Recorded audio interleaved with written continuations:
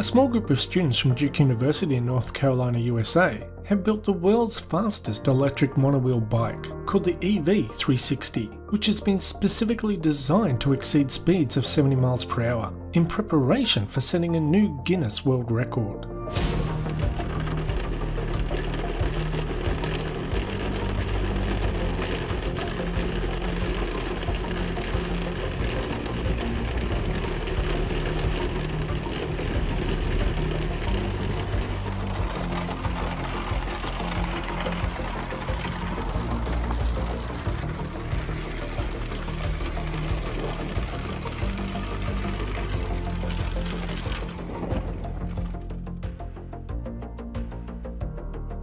A monowheel bike is a ring usually driven by smaller wheels pressing against its inner rim, with the rider sitting inside the main wheel, but it's inherently unstable.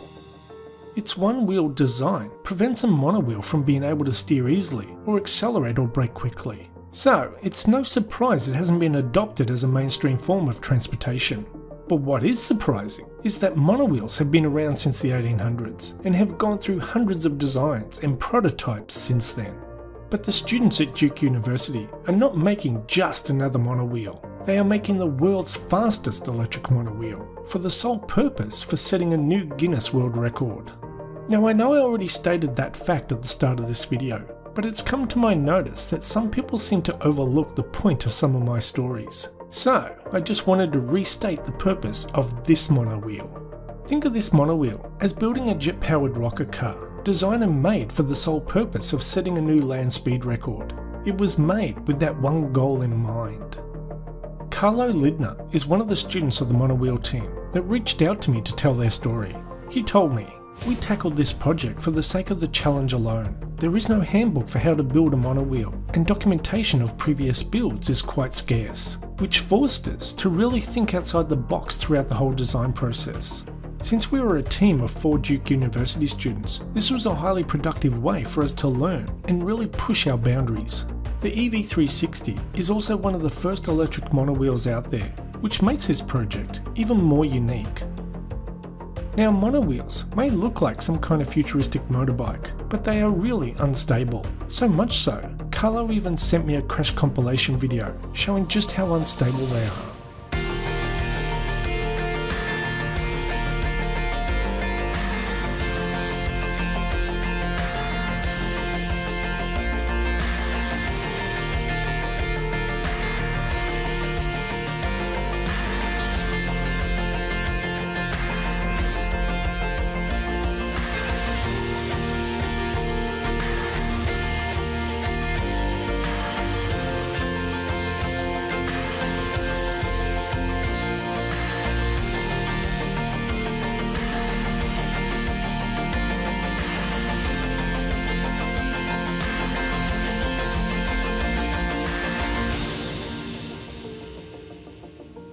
Now, before you ask, why did they not put on some kind of bike stabilization technology, such as the new Honda self-stabilization on their new prototype motorbikes, which I actually did specifically ask Carlo about? Well, he told me that technology relies on a 2-wheel system, so it would not work.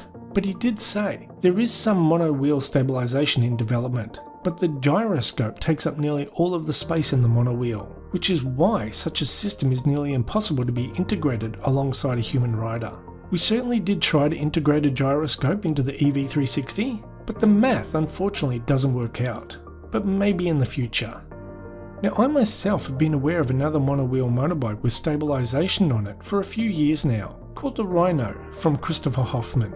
But like Carlo suggests, it has a huge hub in the wheel, which I assume is mostly filled with the gyroscope and motor. The majority of the funding for this project came from various departments of Duke University, including the Pratt School of Engineering, the Innovation Co-Lab, and the Smart Home.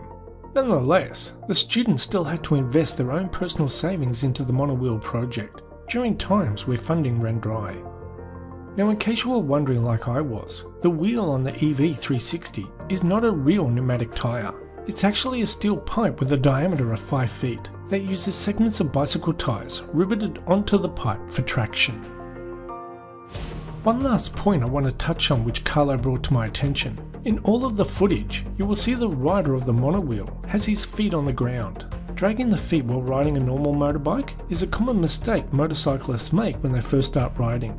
So many people see this as an error while riding a Monowheel. However, applying pressure with your feet helps steer the Monowheel more accurately than leaning could, so it is necessary. It also helps stabilize the frame's rotation, especially when slowing down. Now, the team were all set to attempt the world record late 2020. They had the approval from the Guinness World Record team to attempt it, and they only had to surpass the speed of 45 miles per hour to beat it. But unfortunately, the virus lockdowns delayed the attempt.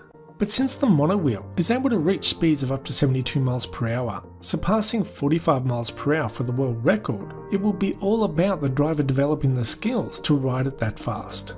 And as you saw in the crash compilation, there was a lot more to it than riding fast in a straight line. It's unfortunate I was not able to complete this video showing the world record speed run of the bike, but since the bike is able to achieve the speeds necessary to beat the current record, it's just a matter of time and practice to achieve it, which I have no doubt they will. Anyway, that's the end of this video. Thanks for watching, and we'll see you next time. Bye bye.